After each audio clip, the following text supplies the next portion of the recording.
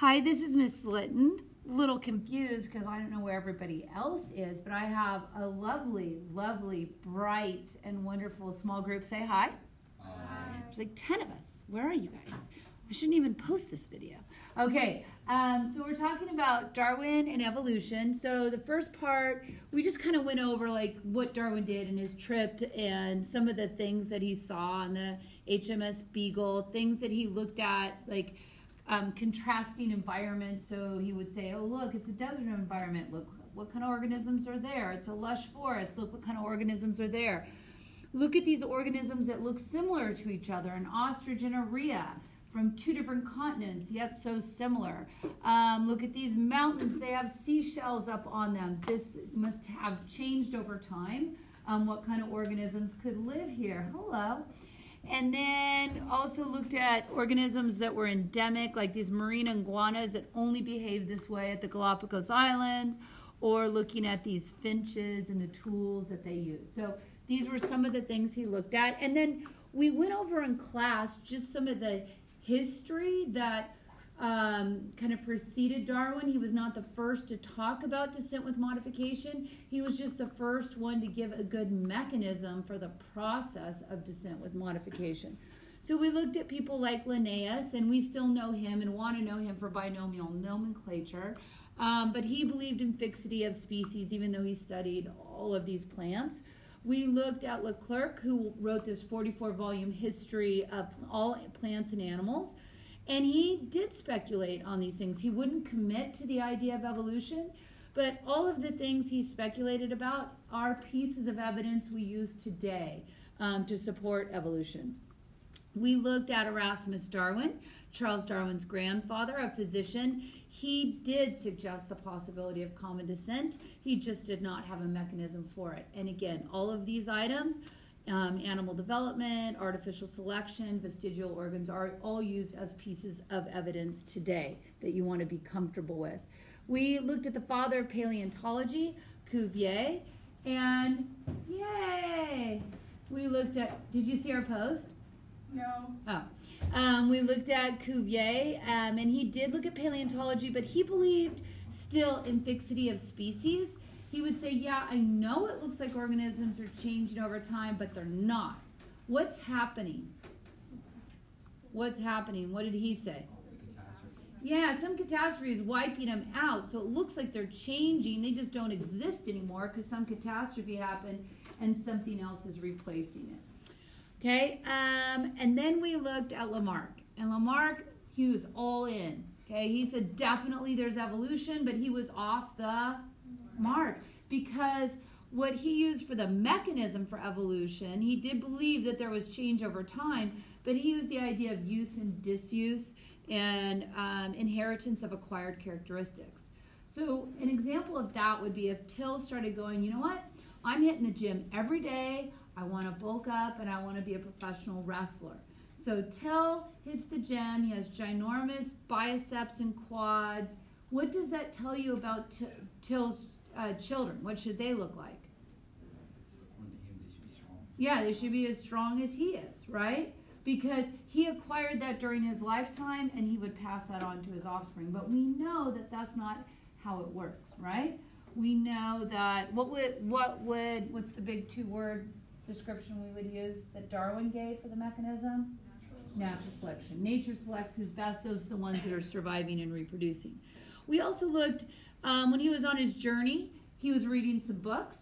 And so he was reading a book from Charles Lyell. And did you see our post? What? Nobody sees our post. That we made a post calling all AP. Oh, okay. Charles Lyell, he wrote a book. He published Hutton's idea about that the Earth was old. And this was called Principles of Geology. And this was great because time is one of the key things you have to have in order for nature to select because it has to happen over a series of generations.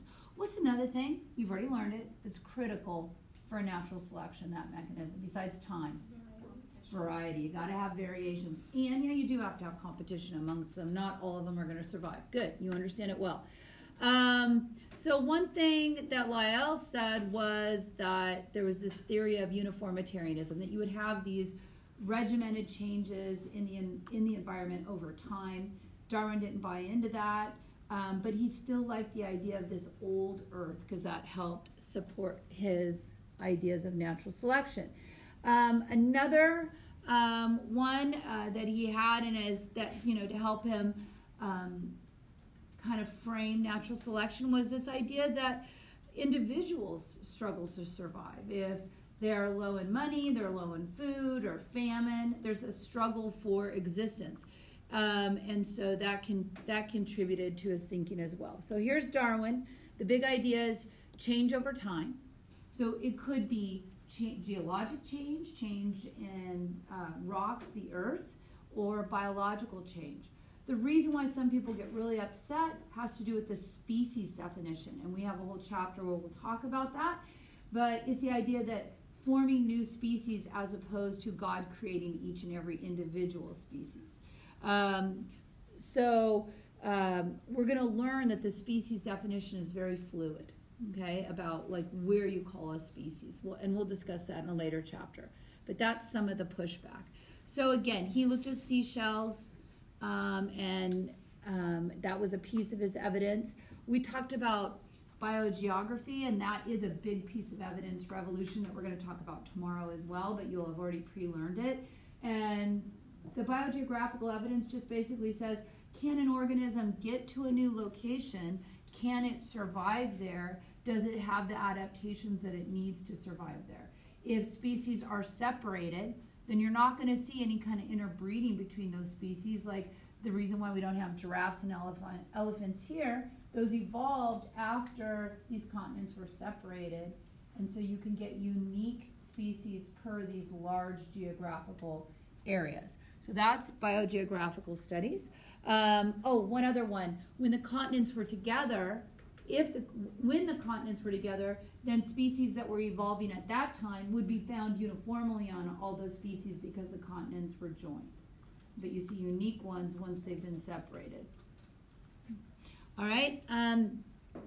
He also looked at fossils. He said, okay, there's a fossil, looks like a sloth, maybe it's related to the sloth. Or it looks like an armadillo, so maybe it's related to an armadillo. He looked at things that looked like an amalgamation of different items that were unique to certain areas, and he wondered where they descended from or had similar adaptations to other organisms living in that same environment.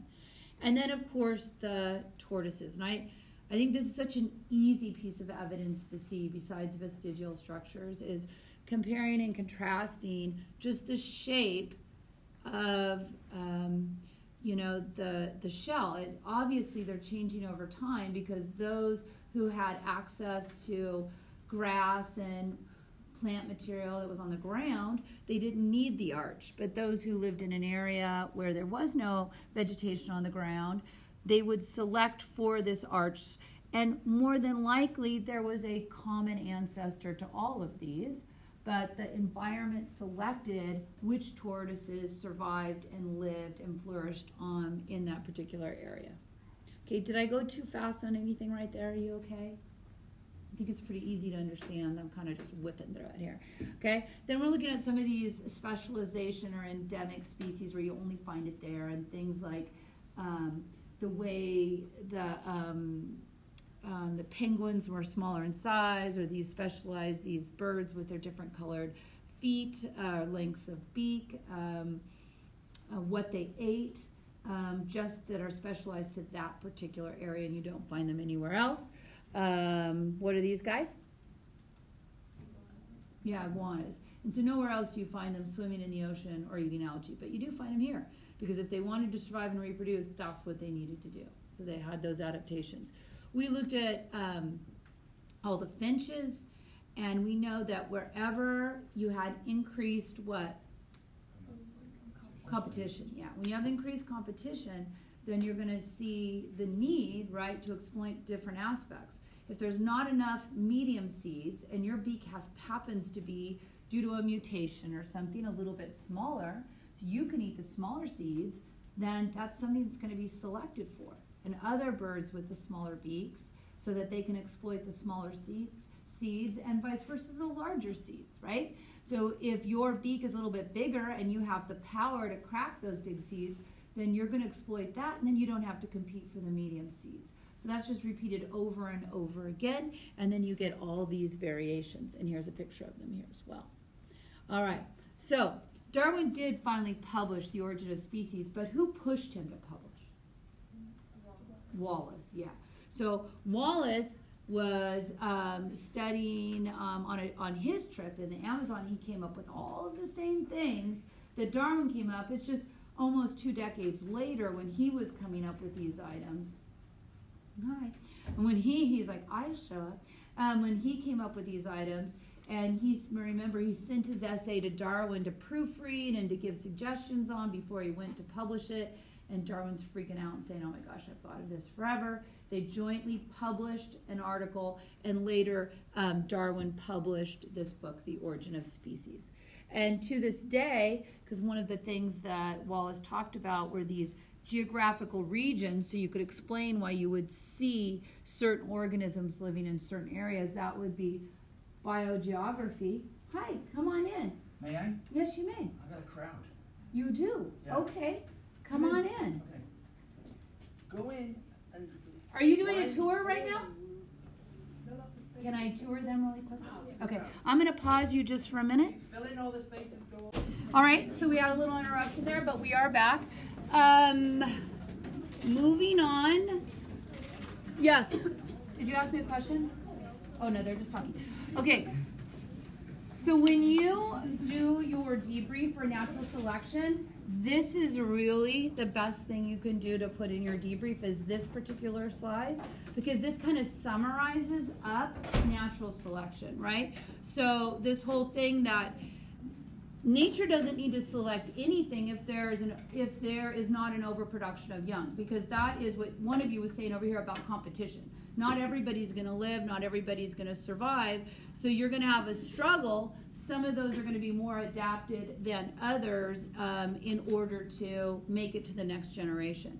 So that's this part. Then we looked that variations is key. There's going to be competition to survive.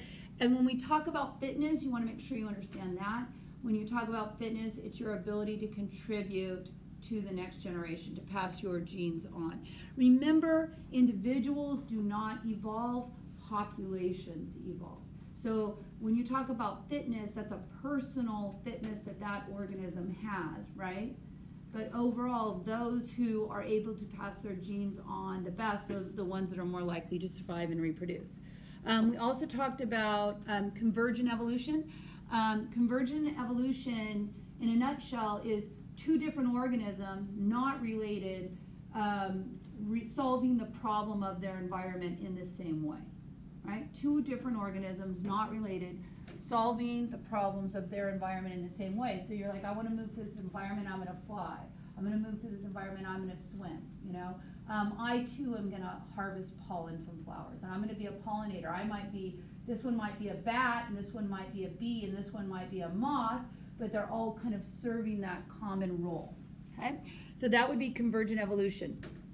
A piece of evidence that Darwin used was artificial selection. So we can see that quickly in several generations, if you have birds, a horse, dog, plants. So if we can do that quickly, why couldn't nature make some major changes over longer amounts of time? And we saw that here. Here's an example of artificial selection in plants, and they look very, very different.